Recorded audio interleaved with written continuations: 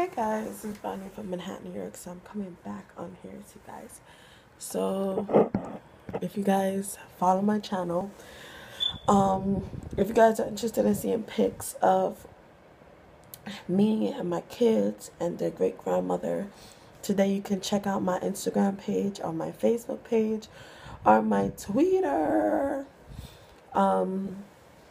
So as I was saying to you guys, so this is just like basically a TMI.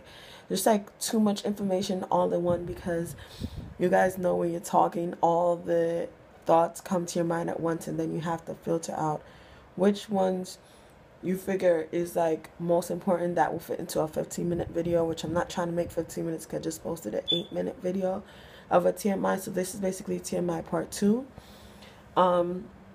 So like I was saying to you guys, for me there's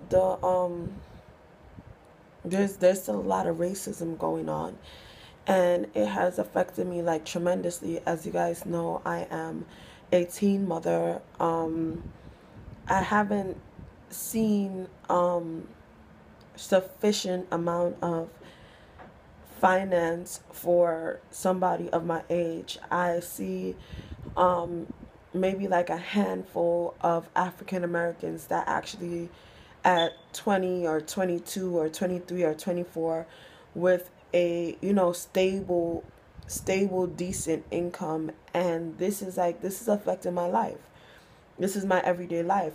So I make it my duty to go out to all the marches and all the rallies and peacefully protest, because if they don't raise the minimum wage, what am I going to be making when I finish college? When I get out of college and I've got my PhD, because that's what I'm going to school for. And until I get my PhD in sociology and my PhD in psychology, I will not stop going to school. So once I get these degrees, what exactly am I going to be making if like they're paying people like 100K for PhDs, and I'm like, once you get your PhD, I expect you to be making a lot more, over 100K. It's like, what am I looking forward to? What exactly am I going to school for? What exactly am I doing with myself?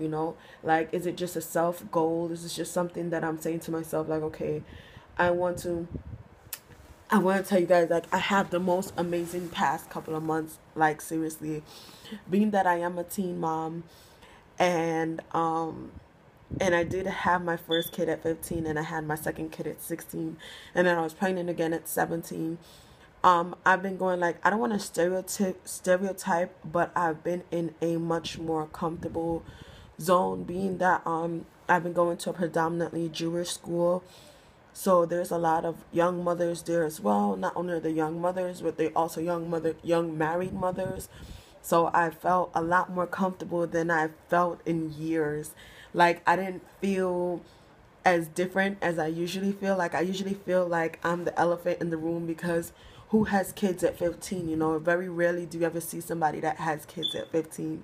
But I really, really, really felt so comfortable. Like, I really can't explain to you guys how comfortable I felt. That was something that I was like, really feeling uncomfortable with. I didn't want to be outside of I didn't want to be like stereotyped, and I didn't want people to like stigmatize me or to put me off to the side or to like label me as something. So basically, I kind of really wanted to be in this atmosphere, because when I started college in this college that I'm attending now, just not at this location of this college, because the college itself has multiple locations, statewide, countrywide, United States wide. But I've never felt so comfortable in my life, except for when I was around people with my own situation, because a lot of the times other people, whether they say or not, they're looking down on me. Like even my own personal family members, they've come to me and made comments that have been really disrespectful, really out of place, and looked down on me. And at the end of the day, I feel like, I did it. I'm still here. I did it. At the end of this semester, I'm supposed to have 65 credits, which would make me start in my bachelor's. But unfortunately, one of the classes in the beginning that I started the class, the teacher told me that I was going to pass the class. That was something she told me, from the very beginning. That's what she told me face to face. And I am a person like this. Like, I feel like you know, like, you can't tell me no. I have to go, and I'm going to be persistent, and I'm going to see it through, and I'm going to make sure that I get it because it's something that I want. So that's my character, and that's my personality. So I continue going to class every day, whether I felt good or not. Especially like these, April was when my kids got adopted. March was like when I lost my, March was when I lost my parental rights, and it was literally like a week before my daughter's birthday. So, not lost my parental rights, but March was when I had people had falsely called ACS on me, and when they came, they told me that the case was not funded. The charges were not held up against me. However, being, which another reason why I'm going to school and I'm doing all this stuff, because when you're a young parent, like, people like, they'll be like, do this, and you be like, no. But because you have those kids and you're so young, you end up being a slave to them. So I've never felt more freer in my life. I can't explain this to you guys. I'm not saying it's a good thing that I lost my kids, but I'm saying to you guys that I've never felt more freer in my life. When you are young and you have kids, you're chained to those kids, and people do stuff to you and harm you in ways that they could not be able to do had you been a little older, a little more established, because you would have definitely been able to, tell them no, instead of, feeling uncomfortable and going and them pushing, especially being that I came out the foster care system and I aged out to myself at 19, and now it's going to be 6 years come turning 25 this August. So it's going to be 6 years since I had my own apartment. But and I currently still have my 2-bedroom apartment, as you guys know, as you guys watch my videos. But it's like being free. Like, I'm now, when I first got my apartment, I still lived that cage life. I still lived as if there was somebody controlling me, or there was still somebody in charge of me. So the past year, I've actually decided that I was going to live for myself. And people are seeing me and telling me that I'm growing and I'm looking different, but I finally decided that I was going to live for myself. Like, this whole year, I've just lived for myself. I went in, I felt like I didn't want my keloids on my ears, even though I had had the surgery 2 times already. I went in for the 3rd time, and I was like, you know what, I'm going to go in and do this. I'm going to fix this. I do not feel as gorgeous as I could be with keloids hanging on the back of my ears. These are stuff that I neglected because the most important thing was the kids. And because keloids is like a cosmetic factor, it's not a physical, it's not, it can be, it's an ailment because they're heavy and they hurt, but it's not a life-threatening, at the area that it was on my body, it wasn't for me a life-threatening, issue.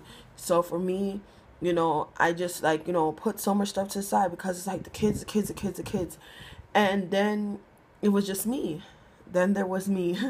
And I feel so happy, guys. Like, I can't tell you guys how happy I feel, but I really, really feel so happy. I'm in disbelief that my oldest is gonna turn 9 in December, because it is like, I have a 9-year-old. That is the reality. I literally have a 9-year-old. Crazy. But, like, I feel so very blessed. My babies are graduating this year. I'm sorry. Not graduating, but going to the next grade. So I feel so very blessed. And before I know it, they're going to be graduating high school. Like, they're going to be graduating elementary. Then they're going to be graduating high school. My son was inviting me to his graduation. Being that he's turning 9, he's going into the 5th grade. But I'm pretty sure the school that he goes to, the charter school he goes to, it's like, goes up to like 6th grade, most elementary schools. So, excuse me, guys. He still has some time there, but he's like, Mommy, can you come to my graduation? And he's telling me all this events that his school is having this week, and they want me to come. And I remember that feeling of, like, asking my mom to come to events, and she never came to any of my school events. When we had mother-daughter dance, mother-father dance, neither one of my parents came to them, you know. When we had junior prom, which is where your prom that you have in elementary school, so it's different from your prom that you have in middle school, and it's different from your prom that you have in high school. She never came to that either. So I used to sit and watch all the kids and their parents, and my parents never came.